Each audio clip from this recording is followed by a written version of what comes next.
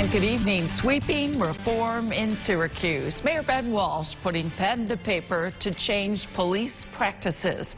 With negotiations with the police union looming, the mayor is making history during his administration. News Channel 9's Josh Martin on the beat for us tonight. We're not saying that we're done or that there isn't a lot more to do. There is, but we're taking action today. Mayor Walsh with a first for his administration. He signed an executive order to bring new reform to police in the city.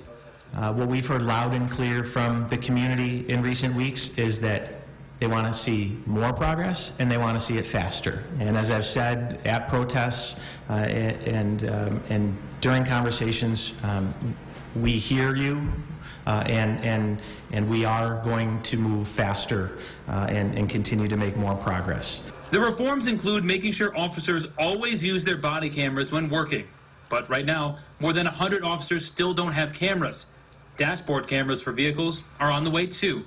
The use of force policy that the city has shared with the public will also be reviewed. Those documents will also soon be online all the time for people to read.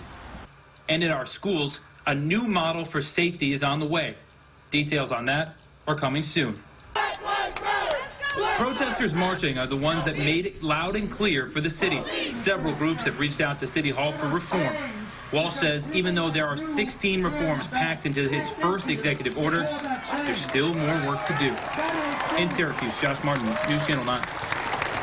And the mayor's three-part Syracuse police reform agenda also included a commitment to engage in dialogue with key stakeholders and protest groups. You can read all the reforms on localsyr.com.